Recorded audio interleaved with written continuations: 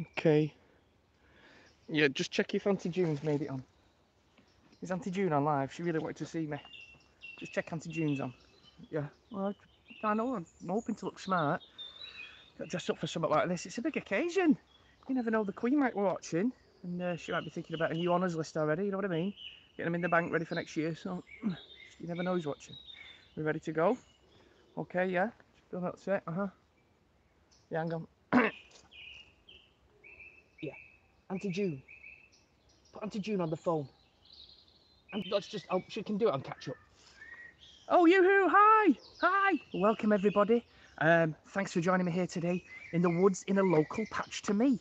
Where to begin, because I'm dead excited about this. First of all, thanks to the Wildlife Trust for inviting me on to talk about this. And what is this? It's a splendid fungus, isn't it? So, a fungus, as opposed to a mushroom is something we think of, we class as having a cap and a stem underneath, like you might buy in the supermarket, but this is a fungus. They're both types of fungi. What kind of fungus is this? This is a bracket fungus. Do you know what I've not done? I've not told you what it is, have I? You need to know what this is. This is the chicken of the woods. And what an incredible... I'll explain why shortly, why it's called chicken of the woods. But let's just think about what an incredible thing this is. People get themselves in a right tiz trying to find this. And you know what? This is very unusual. But for one of the only times ever, with fungi, there's certain ones on your hit list, and as you get into it as a bit of a hobby thing, I really want to find that thing. It never happens. You don't really go out and look for something and find it. However, this is one of the few occasions I've ever done that.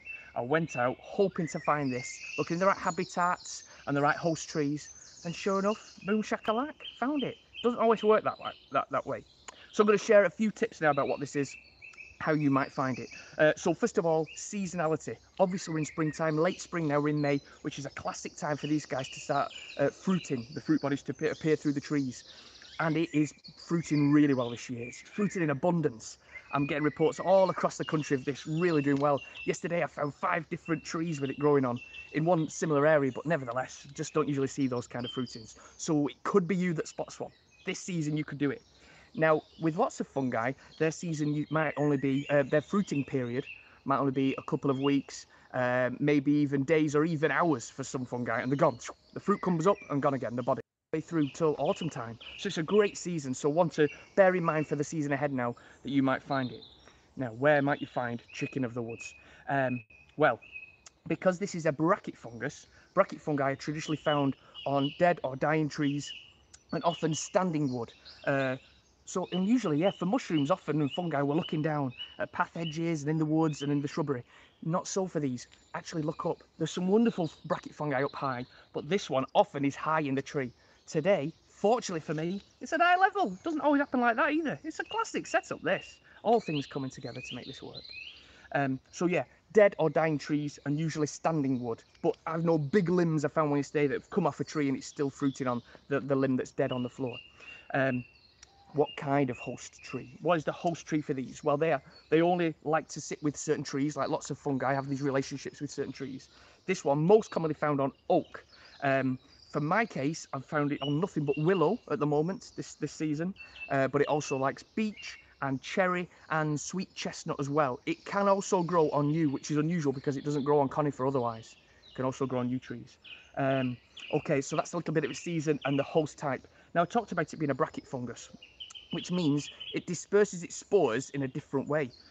I just realised there's loads of beautiful willow thingies flying through the air, that like the seeds, the fluff, willow fluff. It looks at the moment like a daddy D, like dandruff. Don't be mistaken. I do have that, but I treat it well with a good shampoo. So today, if there's any of that going on, it's the willow fluff. Okay, back to, got distracted by the willow fluff there, things falling from the sky. It's beautiful around here. Okay, pause, take a breath, think about what you're going to say. Polypore.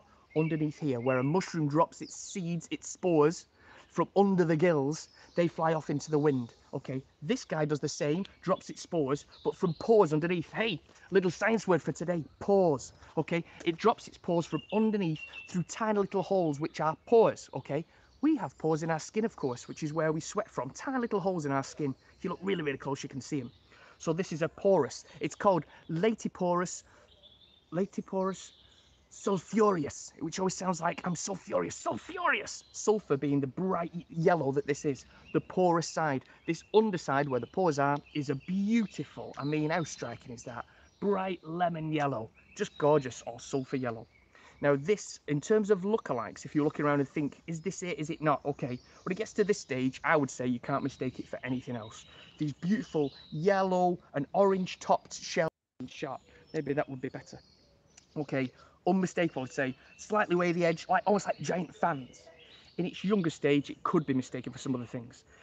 You could argue it could be mistaken for maybe a young dryad saddle in that kind of blob form. It starts out as a blob, and then it starts to branch off and make these shells. Could be a dryad saddle. Could be something called the giant polypore. The difference with that one is that giant polypore will bruise as you press it and rip the flesh, okay? That will tear, great ID feature.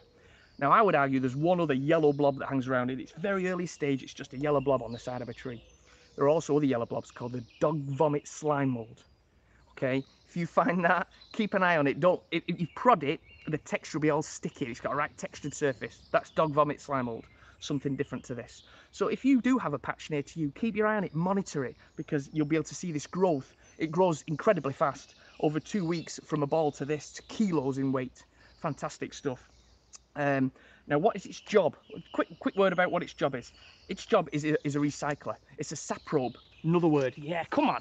Proper science here. Learning. It's a saprobe, okay? Which means a saprotroph recycles and feeds off dead and dying wood, okay? Or the detritus of the woods. So, interestingly, this is also a mild parasite. What I haven't determined yet is if it's this that killed the tree, or if it's also parasitic at the same time, then creates the dead wood which it then feeds off.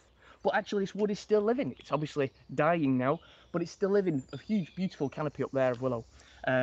So yeah, a mild parasite, but also mainly a saprobe. Feeds off that dead wood. These guys are crucial to our ecosystem. All fungi are, and they all have a different role to play. But these ones, the bracket fungi largely, are the recyclers of all these huge pieces. I find very hard to break down in the natural world. It's the fungi's job to do it, and they do such a good job. And they do a good job of looking good while they're at it. What a beautiful thing. So I think that's about it from me. Listen, you don't have to be in a beautiful little woodland. This is just up the road from me. I live in quite an urban area, loads of houses and stuff. It's just over the road from a park. Lots of runners, dog walkers and people on BMXs, and no one's bothered me, which makes me feel better, because I get a bit of a flap on when that happens. But you can find these close to you. They may be on a cherry tree at the end of your garden. They may be near parks. Check those out. I've found a couple on cherry trees in parks before now. So thanks parks for joining me today, and I hope to see you again sometime soon. Okay, goodbye and happy hunting. Bye.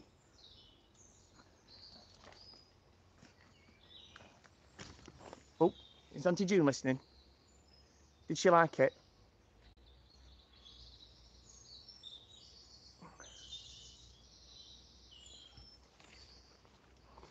Oh, how do you turn it off?